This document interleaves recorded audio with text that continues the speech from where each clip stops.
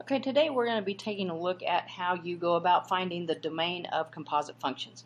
And I do think I am going to break this into two videos. This will be part one of two, and just to keep the videos on the short side. Alright, now before we work out an example here, let's consider what we've got going on. Alright, we're going to be given two functions, f of g, and technically they could be any names that you want. I just chose f and g. Alright, if we are given two functions that are f and g, then our composite function is going to be denoted by this type of notation. And hopefully at this point, if you're trying to find the domain of a composite function, then you probably have worked with composite functions in the past, so this notation should look familiar to you. Alright, over here on the left, if you're going to read that the correct way, you're going to say f is composed with g. Okay, that's how this is read. This over here I generally read more along the lines of function notation, so f of g of x. Alright, and most of the time my preference would be this notation right here. Now, to give you a formal definition of the domain, okay, the domain of a composite function is the set of all numbers x in the domain of g such that g of x is in the domain of f. Alright, now, I just wanted to give the formal definition there. This may seem a little confusing at just reading it straight out. However, as we walk through this example, hopefully everything's going to fall into place, and then that's going to make sense to you. Alright, so for this example right here, I've denoted here that we've been given a function f of x as 1 over x plus 2, and our g of x function here is 4 over x minus 1. Alright, the only thing that I'm being asked to do here is find the domain of f of g of x. Alright, so I'm going to break this down into 3 steps. Alright, now step 1 is going to be to find the domain of g of x. Alright, or I really don't want you to memorize letters here, so find the domain of the inside function. Okay, so domain of the inside. Let's just write it like that. The domain of the inside function. Alright, now, my inside function is my g function. Coming up here and looking at what my g function looks like, alright, that is a rational function. Alright, if you recall how to find the domain of rational functions, you take the denominator, you set it equal to 0 to find your exclusions, values that are not going to be in your domain. So I'm going to do x minus 1 equals 0. I'm going to solve that equation. I'm going to get x equals 1. Alright, now keeping in mind that is an exclusion. Alright, so x cannot equal 1 because that's an exclusion from that domain. Okay, so now I've got what needs to be excluded from my inside function. Alright, now my step 2, I am going to find the domain of my f function, or in this case the outside function here.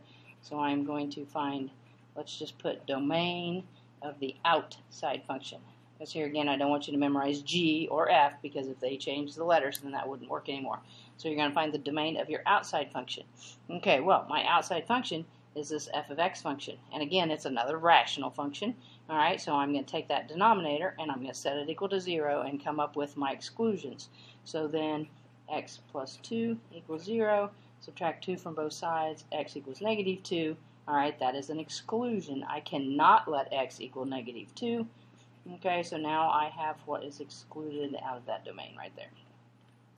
Okay, now for my step 3. Alright, I need to find where my inside function is equal to the domain of the outside function, basically. Alright, so that I know what values that I need to be excluded there as well. Okay, so my inside function is 4 over x minus 1. Alright, and my domain for my outside function is a negative 2. So that means 4 over x minus 2 cannot equal negative 2, because if it does, I'm going to run into trouble here. So for step 3 here, let's try to put it in a sentence so that it makes sense. I'm going to want you to solve my inside exclusion. I'm going to set that equal to the domain of the outside. Okay, doing it real generically there, so we're not using f's and g's. Alright, so you're going to solve that. Here, let's finish the sentence. To find out what values to exclude. Okay, so my inside function is that 4 over x minus 1. So 4 over x minus 1. Alright, I'm going to set that equal to the domain of the inside. Well, I said the domain of my inside function there, I had to exclude negative 2. Alright, so in other words, that cannot equal that. I'm going to solve that equation. Multiply both sides by x minus 1. So 4 equals a negative 2 times x minus 1. Solve this nice little equation here. 4 equals negative 2x plus 2. Subtract 2 from both sides. This is just a bunch of algebra here. That'd be a negative 2x, so x cannot equal negative 1. Okay? So, now, I went through all of this. Okay? Now, coming back over here to this, formal definition of what we did, basically what that's telling us is that what we have excluded from our inside function, that's important. Alright, and then what we have said when we've set the inside function equal to the domain of our outside, that exclusion is important. So these two values are what is going to be excluded from the domain of that composite function.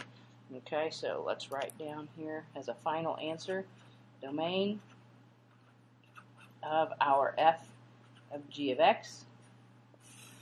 Alright, so it's all other values on our number line. So from negative infinity to negative 1, that's okay, but we're going to exclude negative 1. Okay. And then 1 to infinity.